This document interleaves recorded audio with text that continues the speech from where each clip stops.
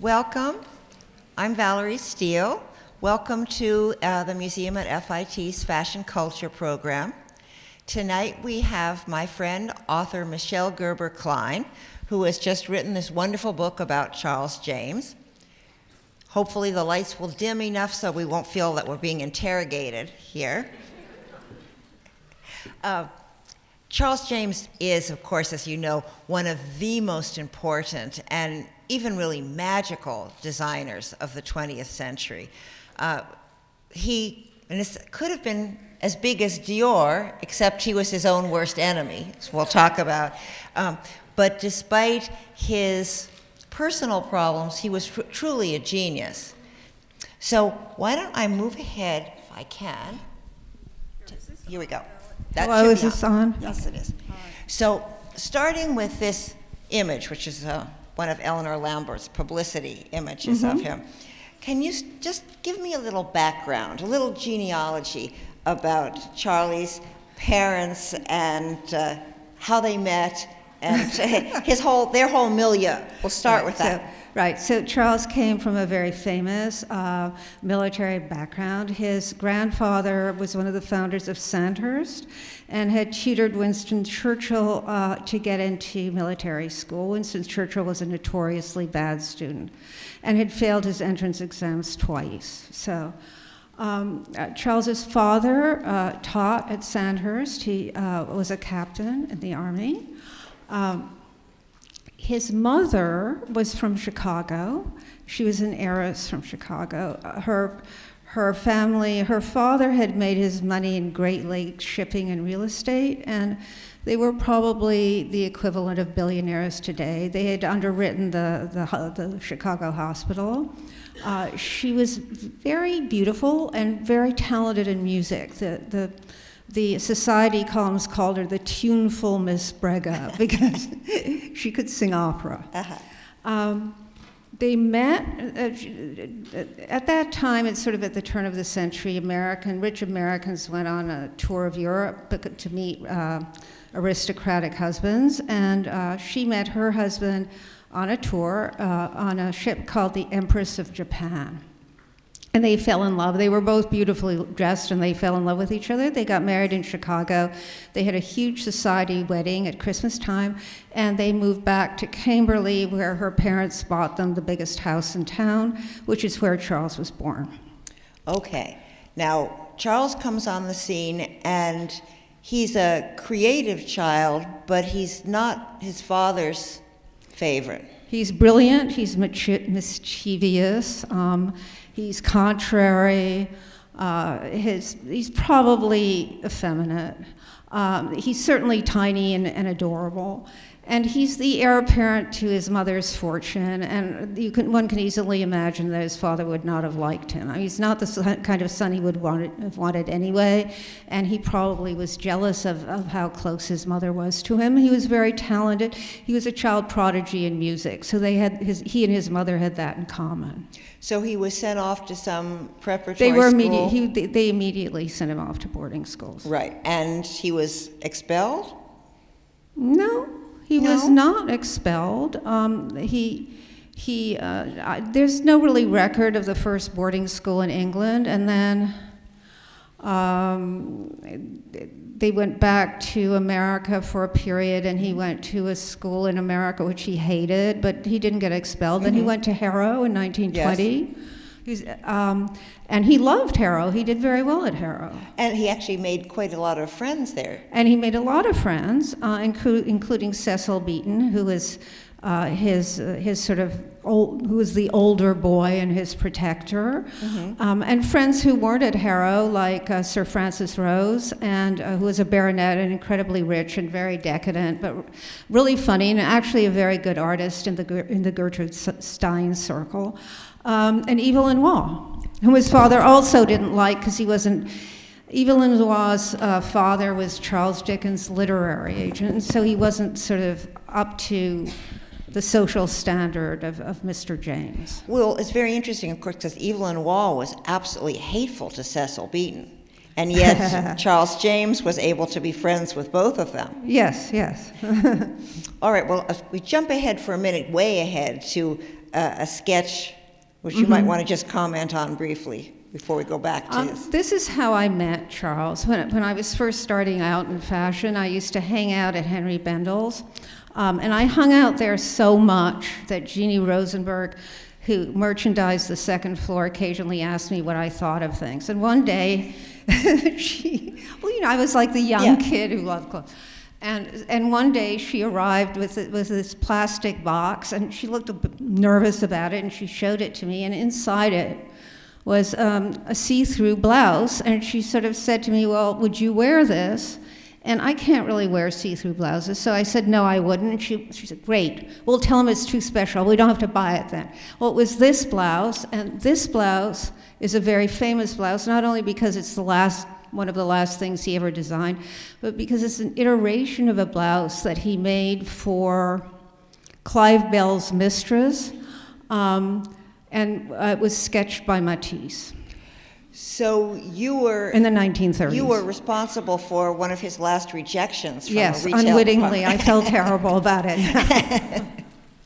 All right. So the next picture will show him very young and really rather beautiful.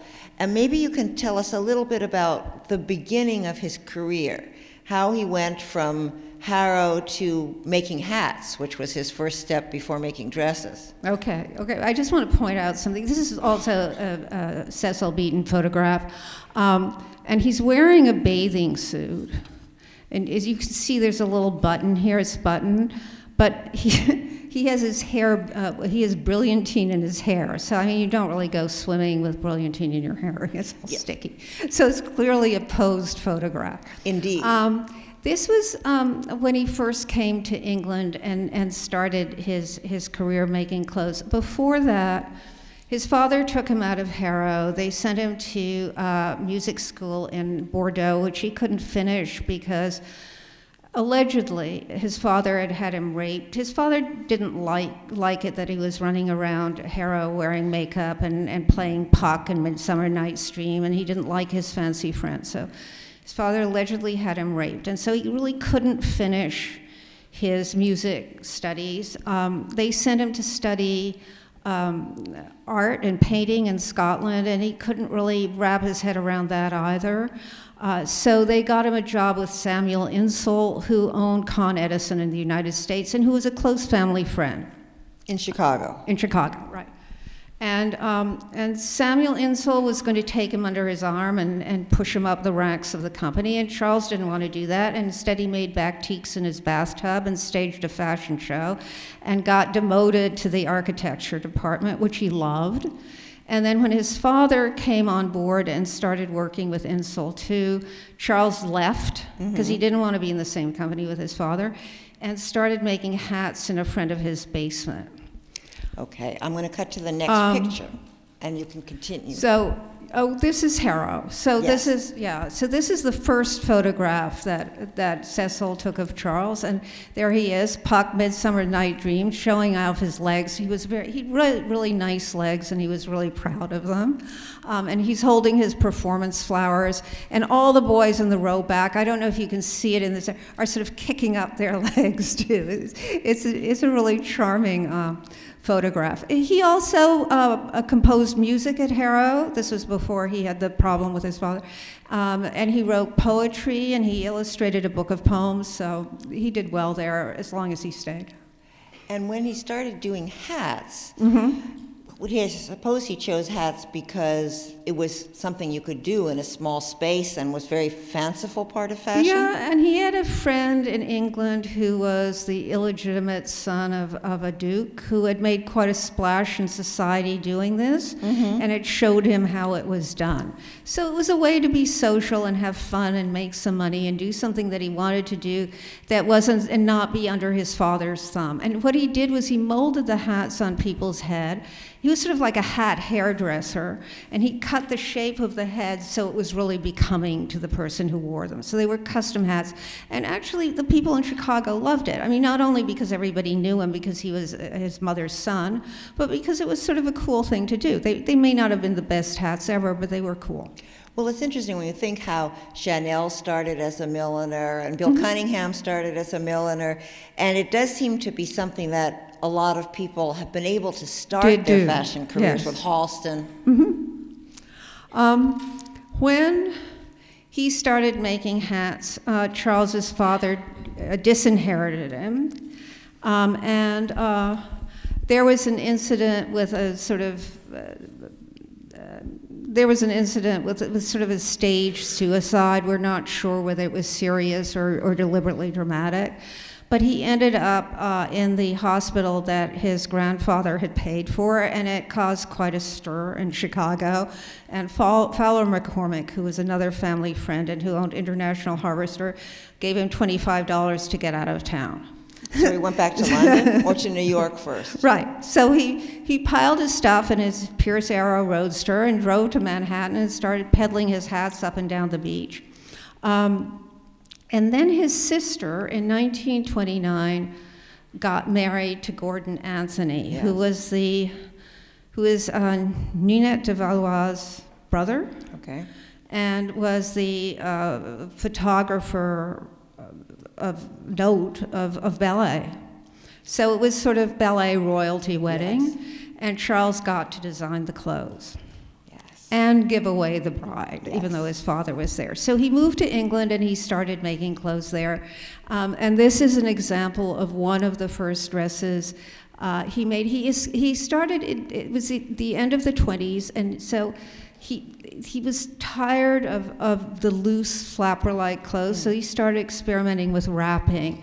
And so you're meant to be able to play with a shawl any number of ways. He made it for Lady Lucia Warner, who was one of his favorite clients, in 1937, and Antonio Lopez sketched it like this in the 70s. Mm-hmm. The person who's wearing that dress is a young boy that they went out and discovered on the street because he was the only one who could fit into it, yeah, gracefully. Yes, that's famously, he, yeah, sketched on young slim boys in the 70s. Yeah. Now, how did he get to meet Schiaparelli then? He was terribly underfinanced in London. And so he went bankrupt, and he had a series, this was the first in a long series of Charles James bankruptcies, because he was never, yes, properly financed, so he just got money, went through it, went bankrupt, got money, went through it. Anyway, he was introduced by Cecil to Elsa Schiaparelli on the occasion of his first bankruptcy. She helped him pack up his stuff, so the bailiffs, so the police wouldn't get it, and then they all went out to tea.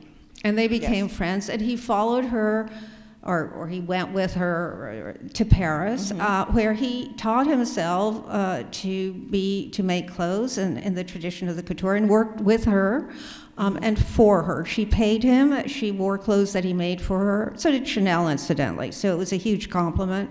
Mm. And here she is photographed by Cecil Beaton. And the story about this photograph in her biography, Shocking Life, is that Cecil took so many shots and took so long doing it that she was getting completely nuts, and the thoughts must have influenced the chandelier because it came crashing down. So he got so scared he took a perfect one in the next second. Oh. Do you want to know anything more about Schiaparelli and Charles were very involved with the surrealist, yes, painters. She had a whole group of friends, including Jean Cocteau and Salvador Dali, who decorated her clothes. Yes. And Charles worked in conjunction with them as well, although he didn't really make decorated clothes, but he used their shapes. Mm.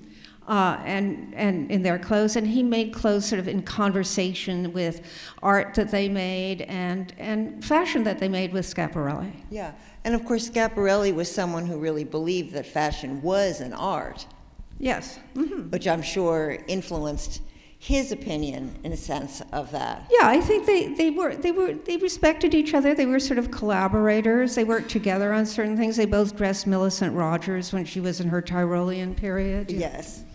This is another experiment in wrapping, which he invented in 1929 and then later perfected in England in the 1930s, and it's the first wrap dress. It's called the taxi dress because he had a fantasy. When he got to New York, he was in a taxi and he thought, gee, wouldn't it be nice to have a dress you could just unwrap, make love, and wrap up. So that, right, an easy, free dress. So that's the first wrap dress. The fasteners on the side are Bakelite, which is the first version of plastic. Oh, that's kind of marvelous. Yeah, I think it's great. And this dress? That's an experiment with draping.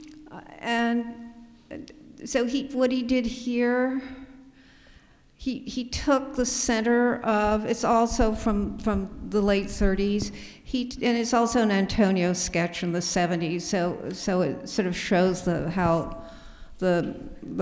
it was also, how do you say that? Jacquemus. Explain who Jacquemus is, because he's a young French designer from south of France who's very, very trendy right now. He must be about 27 years old. Right, and so in his spring collection, this dress was featured. So it's an example of how sort of timeless. But what Charles did was he took up the center of the skirt and sort of tucked it here and made these two huge pockets that emphasize the hips and sway when you move. Well, it's interesting, too, when you look at some of the early dresses, which sometimes then were redone in the 70s, how fluid they are, and so they're different beautiful. from the constructed dresses of the 50s. No, they're incredibly beautiful. And then they move. They're not lined at all, but he cuts them so well that they look as though they're dancing. And now this, of course, is really my favorite, I think, of all of his creations. Well, tell them about this one. Doesn't it look famous. as though she looks sort of like a turtle almost with a big puff? So Schiaparelli liked to name her collections. She sort of themed collections, and I guess it was in 1939 she did a circus collection. It was just before the war. And Salvador Dali did the Spectre of Death at the circus, and he did a dress with a quilted skeleton coming all the way down the front. Yes. So that was quilting as death. So Charles thought, well, I'll do quilting as sex. and he took a bed jacket, which is quilted, and he turned it into an evening jacket that one could wear outdoors. And he personally used to wear it. He and Sir Francis Rose used to go around in the south of France gambling, and Charles would wear that to sort of shock people. Yes. Well, I mean, it's such a wonderful, wonderful garment. And then, of course, the clothes that he was making for his friends down there, all those clingy, soft, sort of creamy pajamas that all the boys were running around for Stephen Tennant, Exactly, for Stephen Tennant. The pants that just showed every ripple and fissure, Yes. So this is really the first puffer. Yep. It is. It's kind of an amazing piece. The V&A owns it. Yeah. It is at the V&A. So in the 30s, Charles goes back and forth between London and Paris, and he meets Anne Messel, who later became Anne Armstrong Jones, and then after that married the Earl of Ross, so she was Anne Countess of Ross. Anne is actually my favorite of his clients. She came from a wealthy German Jewish banking family. She had a wonderful childhood. She traveled. Her country house had 600 acres full of gardens. It's called Nymans. She never really went to school. She had private tutors. She had a woman who taught her to pull the wool off the fences when the sheep jumped over it, and card it and kind of turn it into cloth.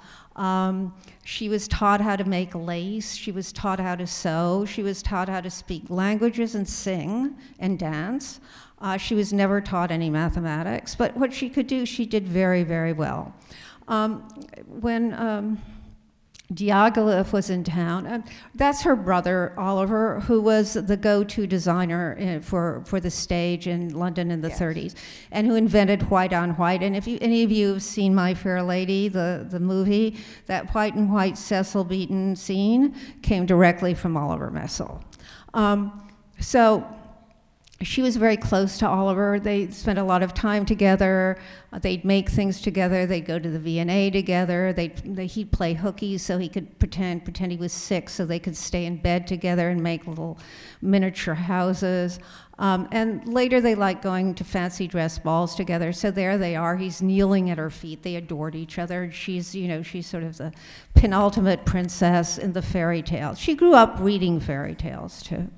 And her whole sense of fashion was very fairy tale-like. She's the woman who Charles started making the big skirts for and with. Yes. And so she's really the woman who inspired the beginnings of the new look. And that's the last dress he made for her. There she is with her children. So she's there with Anthony Armstrong Jones, who was later the Earl of Snowdon, and her daughter, and the little adorable boy there is the current Earl of Ross. And this is one of the only dresses that Charles made that has a print on it. It's also I think it's 1939. That's when Yes. Snow White came out. Yeah. And so she was a fairy tale come true, and this is her princess dress, and it has little Disney pictures of Snow White all over it. This is such an extraordinary and unique dress. It's in a collection in England. Yeah, it's really beautiful. It's in her collection, I think, in England. Which, yes, went to Brighton. Right, I think and, Brighton. and which we discussed. She considered her clothing collection to be an autobiography. Yes, and it's a wonderful collection. They did a show down there of her clothes. In 1939, everybody left Paris because the war was about to break out, and they came to America because they didn't want to be in Paris when the Germans invaded. Charles left with them, and he ran into Elizabeth Arden, who was born so poor that there's no birth record of her. Or there's no record of her Right. birth. She was named Florence Nightingale, and she changed her name to Elizabeth Arden after a Tennyson poem. Oh, heavens. And she's a woman really who invented cosmetics. She's the first woman to have imported mascara into the United States. She got the idea from the hookers in Paris at the beginning of the First World War. That's another Cecil Beaton photograph of her. She hated it. She was very self-conscious about how she looked. I don't think she was very pretty. She looks quite glamorous there to me, but she tore it up and threw it at Cecil, and he said, well, you'll still have to pay me for it. Mm-hmm. She hired Charles to make her haute couture because her rival, Hattie Carnegie, who had been selling dresses, had decided to get into the cosmetic business. Yeah. And the reason she chose Charles was that he had made her trousseau for Ivan Ivanov, who was a fake prince. So the wedding didn't last, but the trousseau really worked well. And he'd made the Countess of Ross's trousseau when she married the Earl of Ross, so it was very prestigious. Yes. And he was very prestigious. He was the most prestigious designer, so she wanted him. It lasted 2 years. It was, and his severance was $6,000, but he met most of his major American clients there. This is another, Charles moved backwards and forwards in his designs. He was very sexually, very interested in sex. And he viewed, he thought of clothing as it was linked to sexuality. And so every dress, in a way, is solving a problem of how you can express sexuality and sex appeal through clothing. Yes. It's clear how he did it there. This was also the dress he used in the Modeste ad, which is an idea of why that ad was so successful. But he did the first iteration of it in the 30s, and then Arden used it in one of her shows in 1945, and then Lopez sketched it again in the 70s. Yeah. Now, this is one of my favorite of his clients, of course. So you talk a little bit. No, this is your book, but Millicent Rogers, such an amazing style, character, icon. She was a wonderful. Millicent's grandfather was known as the Hellhound of Wall Street. He and JFK started their oil business together. Her father was really domineering. Her mother came from a really interesting family and had been a very good friend of Mark Twain's. In fact, there's a book of love letters that she and Mark Twain wrote to each other when she was 17 and he was 70. It's called Letters to Mary or something. It was a bestseller in the day. Millicent was born really beautiful, but she got really sick when she was young. And they didn't think that she would live to be 10. She lived to be 51, as it turned out, but she always had a heart problem, which accounts for her doing exactly what she wanted to do when she felt like doing it. She figured she might die at any moment, so she might as well do what she wanted to do now. Because she was so sickly when she was little and had to spend so much time in bed, her mother really educated her very well. So she could speak Latin fluently. It was her secret language with her little brother. She could translate Schiller from German. She spoke French on a daily basis. And she started, sort of like Frida Kahlo, in a way, turning herself into a work of art. And Schiaparelli said of her, if she hadn't been so terribly rich, she would have been a really great artist. Certainly she was a style icon from the 1930s through the 1950s when she died. Yeah. She also invented, with Charles, the Santa Fe look, or the Southwestern look. That was the last thing she did when she lived in Taos. So among the outfits that he designed for her, what were the range of them? Because there are a number which were in the Brooklyn collection, which have now gone to the Met. And then there are also the ones that he did in Taos, which was sort of inspired by her idea of kind of an If we Indian go to the wear. next slide, I'll show one of the dresses that he made for her. So this is, it's called Homage to Georgia O'Keeffe, and you can see sort of what Harold calls the labial front draping. She wore it in flesh-colored 5 with this sort of pink thing coming down here.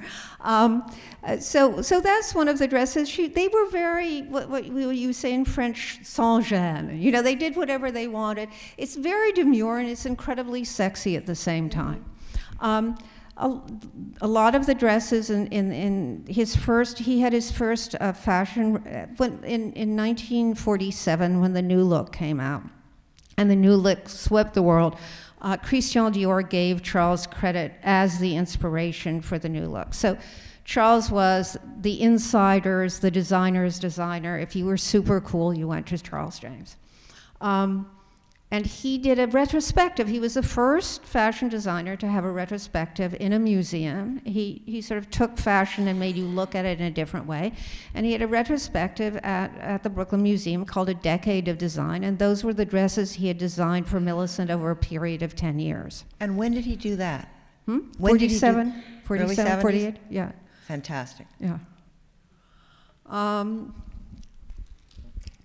In 1950, after the sort of triumph of the Decade of Design, and just when he got his first Coty Award for construction and color, the de Menils asked him to do the interior of their house in Houston. Dominique de Menil was another oil heiress. Her father had invented the instrument that everybody still uses today. If you drill for oil, it's still called doing a Schlumberger. It's the instrument that you put in the ground to see if there's actually oil there.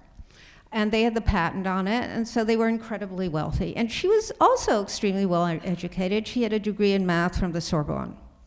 And she had worked with Marlene Dietrich on the Blue Angel behind the scenes. So she was, they moved to Houston, she and her husband, John, he was Jean, but he changed his name to John, moved to Houston to avoid the war. And they started collecting art. They're first with Robert Couturier, and then with, God, I'm blanking on his name. Do you remember the other? Advisor, no. But of course, they Alexander Iolis, who was a Greek who had danced in De Cuevas's ballet. And then de Cuevas kicked him out, and he started dealing art. Elizabeth Arden underwrote the art gallery. And that's how Dominique met Charles, because she went to that art gallery. But their house was very, very modernist. It was designed by which Philip, well, architect? they hired Philip Johnson. It was just that he was just starting out. He was just designing the glass house, and they hired him to design their house. It was his first residence, really, because the glass house is sort of a showpiece. It was very angular, and they decided they wanted something more voluptuous. So they hired Charles to make it voluptuous. Which Philip Johnson hated. Oh, he absolutely hated it. It destroyed his design. Philip was really upset. I mean, he could not believe that they hired a dress designer to do the interior of his house.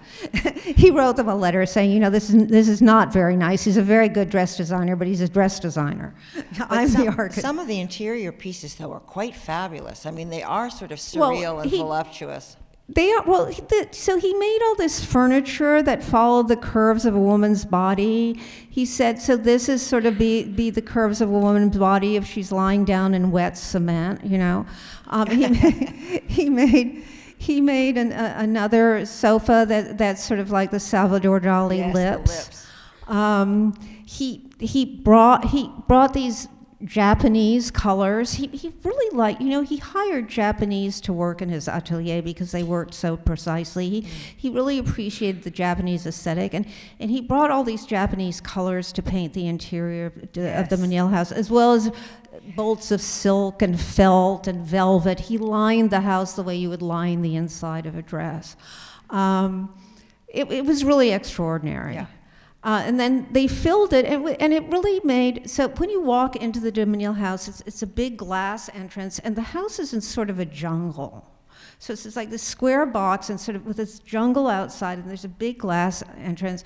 And Charles found this incredibly curvy Rococo sofa that was made by a violin maker called Beltner, and he covered it in green, and he put it inside the box of the house. So there's this tension between the inside, the box, and the outside. Yes.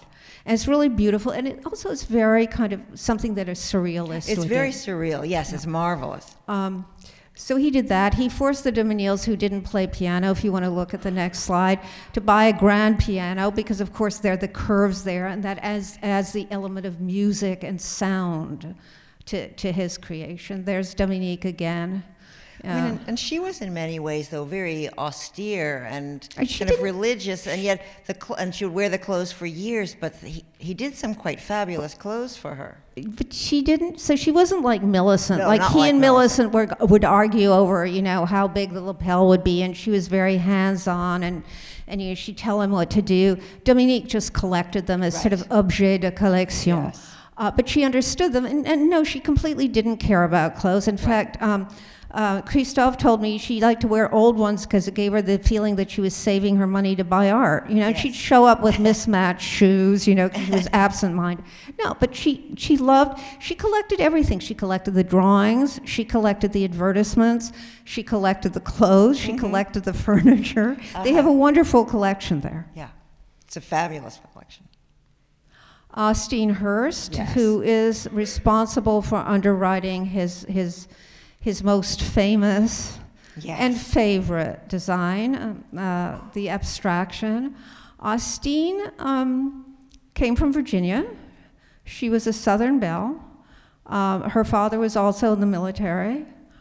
She loved dressing up when she was a little girl, and she was encouraged to do so.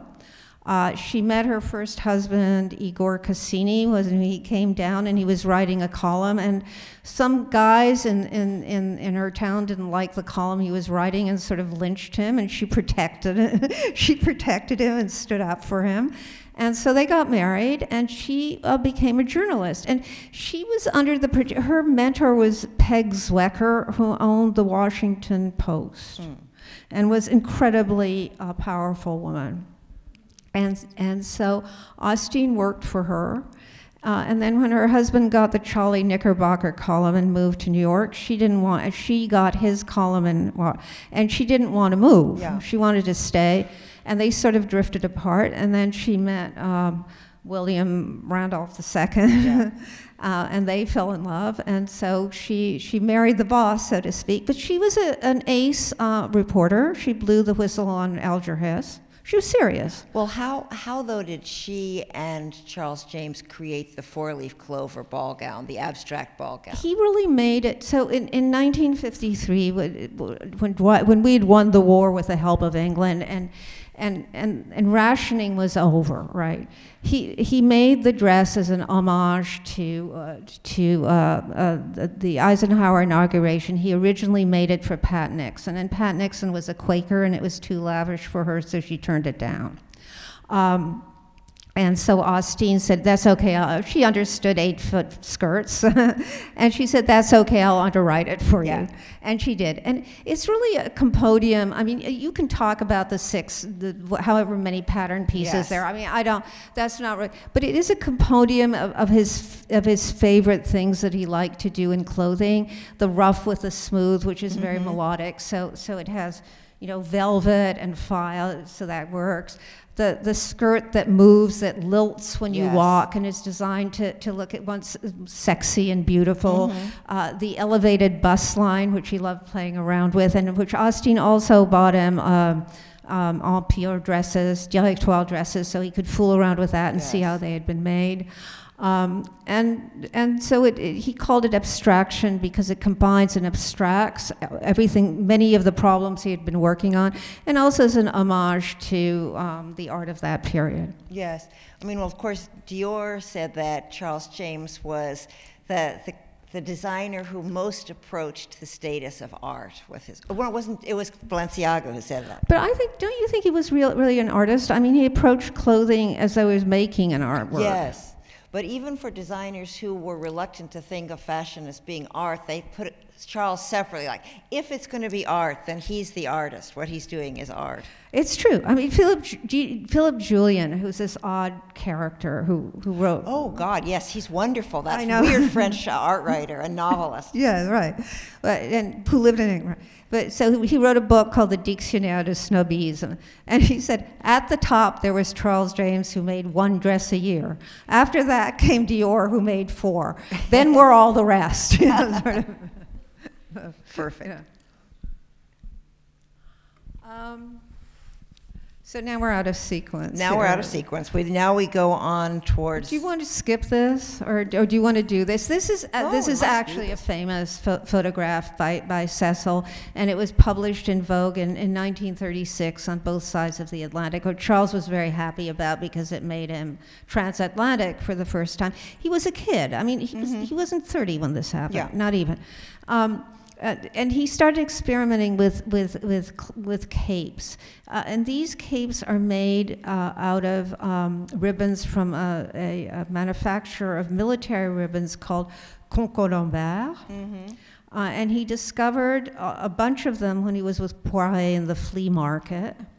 And he made various versions. He made this, and so did Schiaparelli. Schiaparelli also worked with Coco Lambert, but what she made with Coco Lambert was she made this print that was clippings of all her press clippings that she stuck together, and she had him print it, right?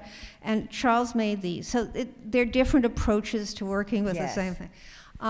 So this is done, it's supposed to be a surrealist photograph, and it's supposed to remind you of Salvador Dali's Long Shadows. And the background is by Christian Bérard, Bébé Bérard, who did who was sort of the creative director for Beauty and the Beast, which was Cocteau's surrealist film. And it's sort of, I don't know, you talk to me, what does it say to you? Well, it's a classic kind of surrealist fashion image from that period. It's extraordinary how that captivated the fashion photographers and illustrators. The magazines were full of it for several years. It's interesting how fashion was very closely aligned to art at that point in time.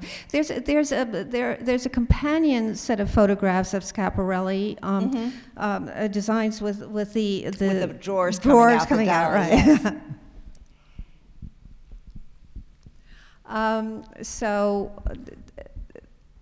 They put in that your color so I'm pictures going to in the middle. do you want me to do the Cecil Beaton? So this is Cecil Beaton's sketch of the Elizabeth Arden showroom, which actually was published in Vogue just after Charles and Elizabeth split up. But on it is one of Charles's most famous dresses called the sirène or mermaid dress. It's also called the lobster dress because it was. He again did it in conversation with Salvador Dali, who painted that lobster down the front of the white dress. So here, there Salvador Dali paints this sort of phallic sea creature all the way down the front of the dress. Charles makes the woman into a mermaid. And if you see that little stitching, it's like the backbone of the tail, and then the tail fans out at the bottom. Yeah. So she becomes the deadly siren. Yes. It's a fabulous dress. It's really beautiful. I think just right. It's just a perfect dress. Oh wait, I want to go back first because I want you to just say a little bit about. The Robert Polidori. Yes. Well, that's from the Menil stockpile in their archives. It's a René Magritte painting, and you see how René Magritte is juxtaposing things that don't really go together. And then next to it is this little red coat that Charles made, and it's a combination of an opera cape that he made. He made children's clothes at one point, and he used the opera cape when he made the children's clothes. But the arms come from little elbow pipes that he and Dominique discovered in a gutter when they were walking. So he put elbow pipes on an opera cape. Okay, and I think, Valerie, you're really better to talk about this than I am. This photograph, which was incredibly difficult to get for the book because it's a rare and famous photograph by Louise Dahl-Wolff. Part of it is in the possession of FIT, and part of it is in the possession of the Society of Defense for Photographers, who are a nightmare to work with. The Center for Creative Photography owns the copyright for these. Yes, so it's complicated. You have to get double permissions. Right, yes. But talk a little bit about Louise Dahl-Wolff. Well, Louise Dahl-Wolff was so interesting because she was an American photographer and a woman photographer who was so different than the European men. And she worked in color. She worked much more with motion, even though in these cases they are frozen in the pose, and yet they're dancing though. Exactly. That's Charles's favorite photograph ever of his clothes. They're quite fabulous, and she was very sort of down-to-earth person and worked a lot with Freeland on a lot of work for Harper's Bazaar for years, and was really an important figure because men were dominating fashion photography even as women were dominating editorial work, and she was one of the first to break into the fashion photography. And she does exquisite photographs. What's interesting also in this photograph to me is that you can't really tell, well, you can tell, but there's sort of the suspicion that the women might be looking at each other when in fact they're looking at themselves in the mirror. Well, the mirror is such a magical image, the idea of going through the mirror and admiring yourself in the mirror. It's a very powerful metaphor. It works on all kinds of levels. Yeah.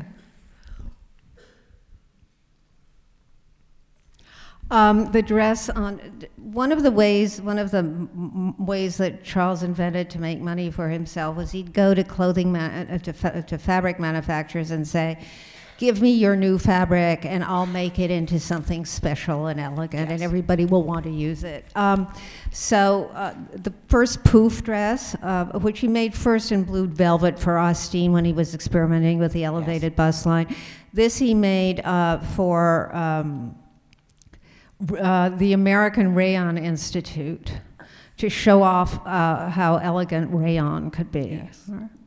And that's from a series that Vogue commissioned in 1948 to sort of be at the same time as the Brooklyn Museum show. And of course, in that movie that came out, Phantom Thread, they posed the actor to look like this sitting on completely, the ground. Yeah. That story has nothing to do with Charles James, except they made him look exactly like Charles, as much like Charles James as they could. Yeah. Exactly. This is another cape. This is a famous horse p horse photograph, and here, this is again another experiment with surrealism. Charles liked to sort of do things so they would echo other things, and you would think of something else when you were looking at them, but you weren't quite sure what it was, what you were thinking about, but it would affect you emotionally. I think that was his game plan.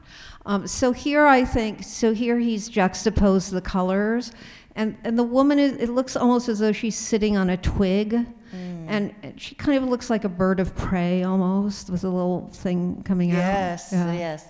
And so you think about, well, you know, is this protecting her? Is it showing her off?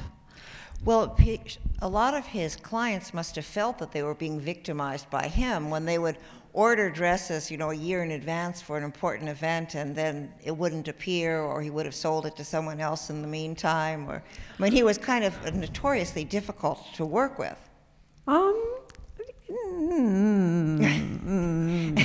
Austin Hearst compared him to Leonardo da Vinci because the Mona Lisa ended up in the Louvre and never got to the person who commissioned it. Ah, there you have it, exactly. His nemesis, Eleanor Lambert, who invented fashion as we still know it, right? When she was very young, again, this is a Cecil Beaton photograph. That's actually belongs to the family. It belongs to Moses, her grandson. This is when she first started out in the 1930s. And she was really pretty. She came from Crawfordsville, Indiana.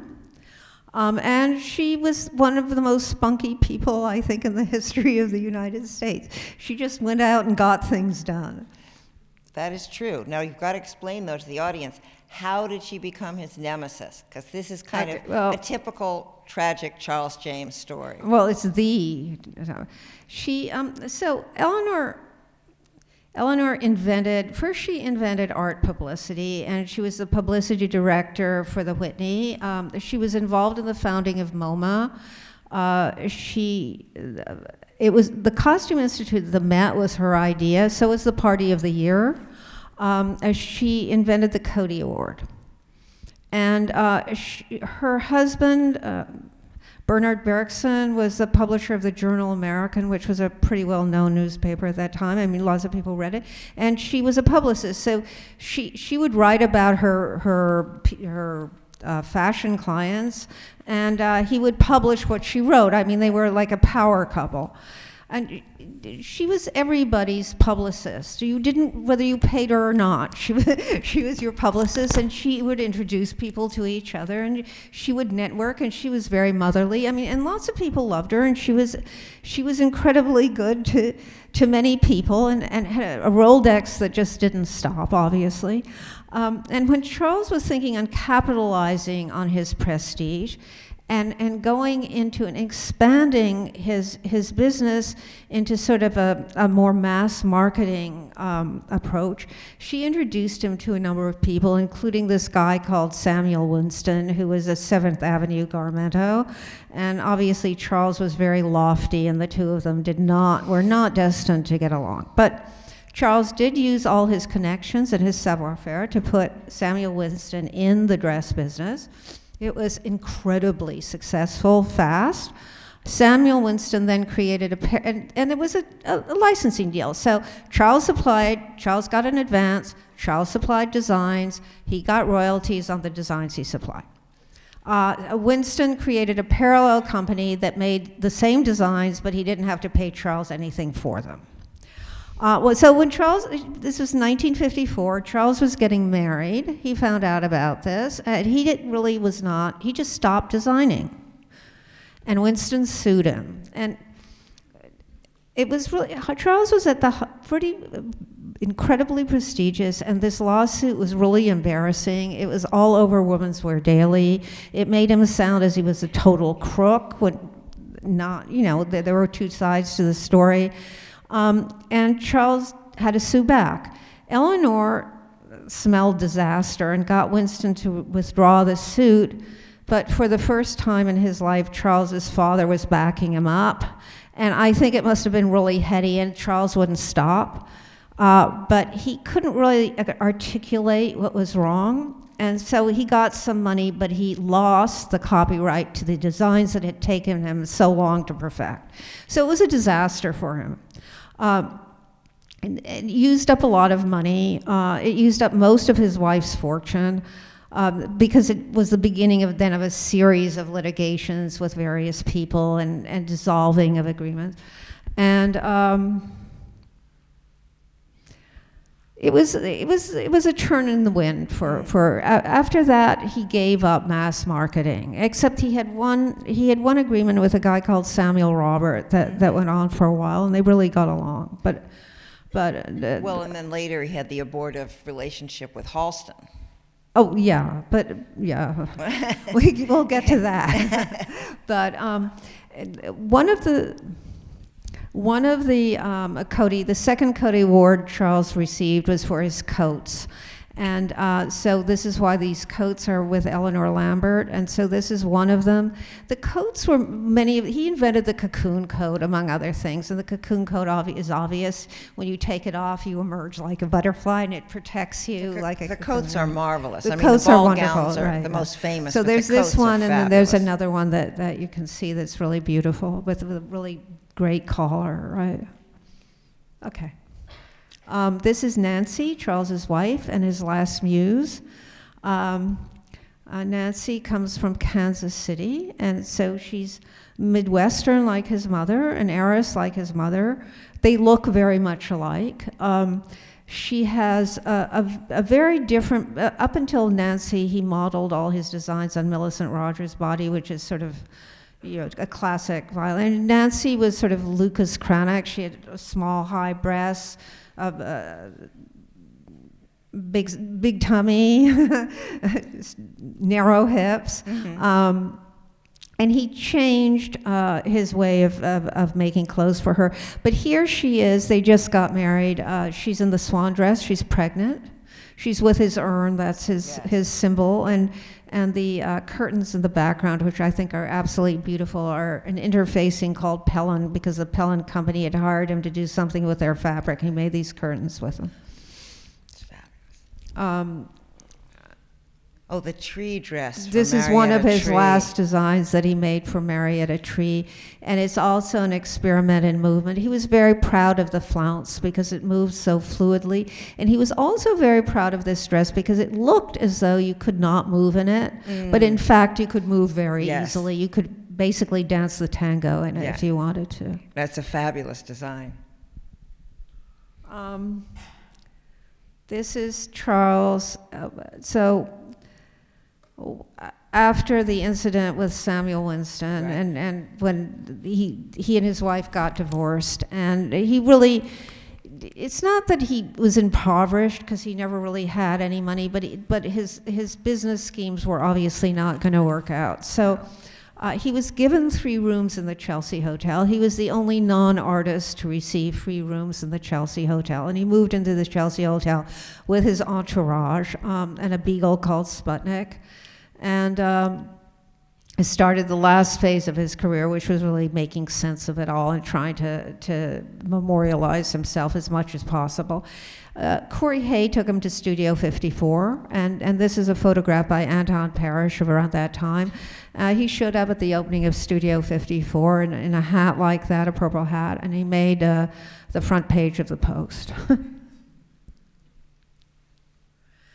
And this is one of his last designs in the late 70s. The top is, he invented the sports bra for Mary Ellen Hecht, who was a department store heiress and Gertrude Stein's niece. So that's a modification of the sports bra.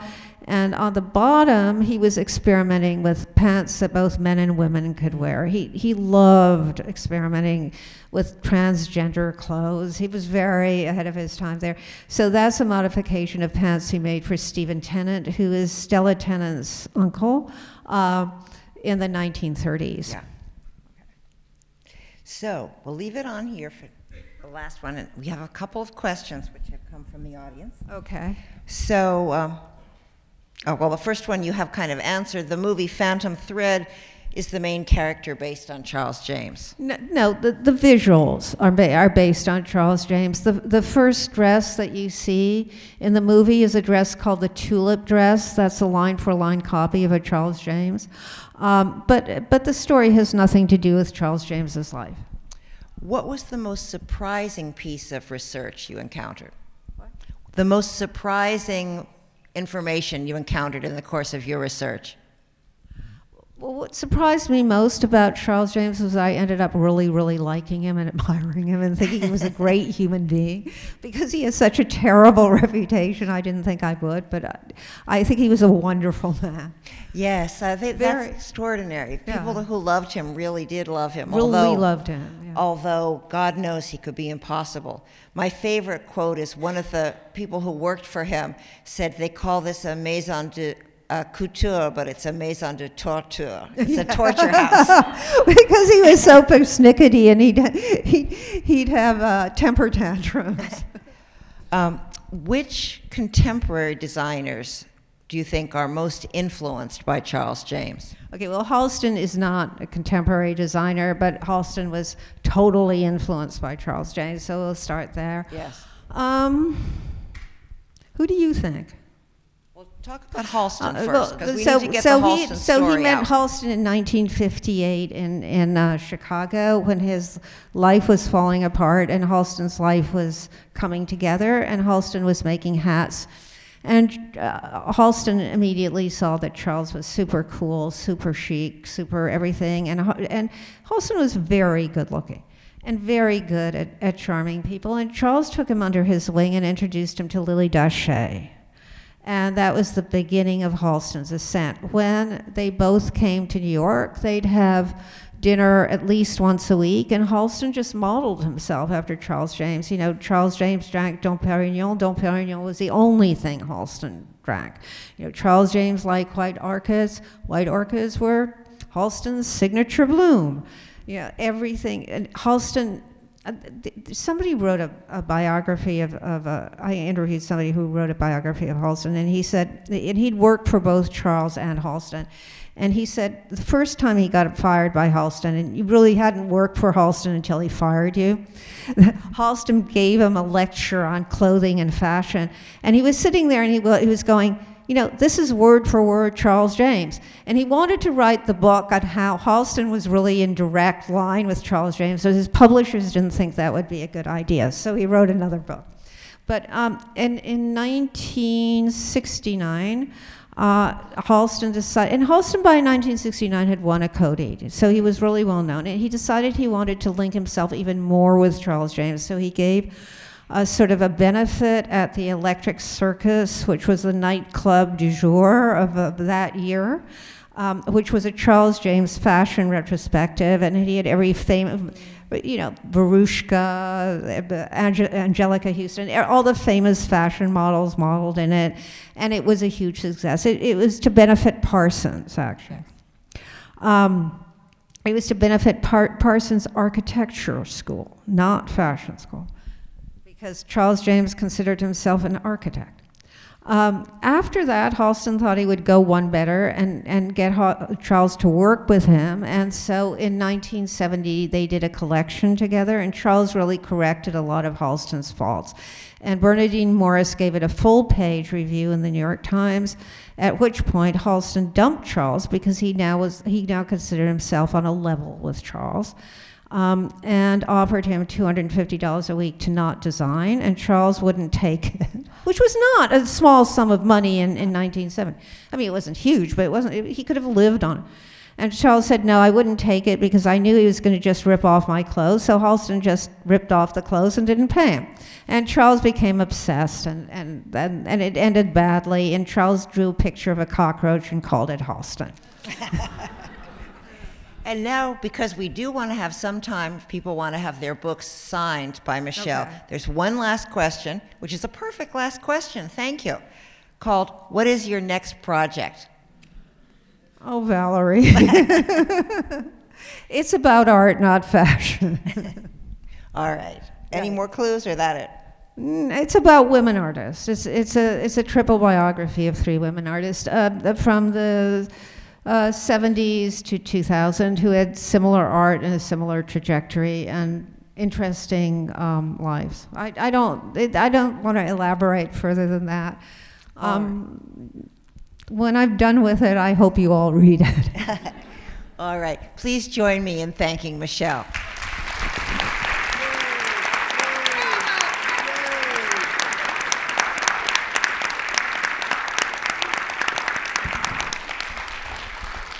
Now, I think, is the idea to sign here or up there? Which would you prefer?